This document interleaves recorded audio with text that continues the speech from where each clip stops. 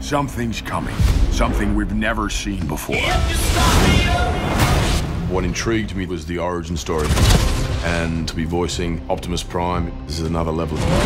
He begins as Orion Pax, as a worker in the mines. This is his journey to becoming the all-powerful, all-knowing Optimus Prime. The pantheon that is Transformers, we want to see where they started. Sounds incredible. We want to see what Cybertron looked like. It's beautiful.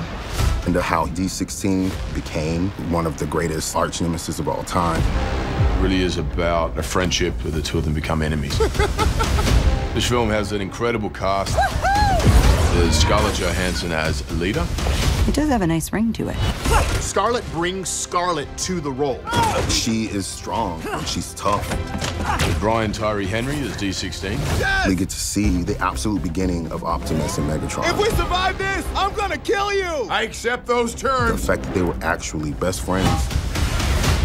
Egan-Michael Key plays B, Yes! also known as Badassatron. Over the last few movies, he's almost like a silent movie star. Oh, thank you. But now we get to imbue him through his voice. I need wheels! Lawrence Fishburne plays Alpha Trion. I see strength in you. John Hamm is Sentinel Prime. I think we all deserve a little fun. Steve Buscemi is Starscream. Look, that's Starscream. Silence!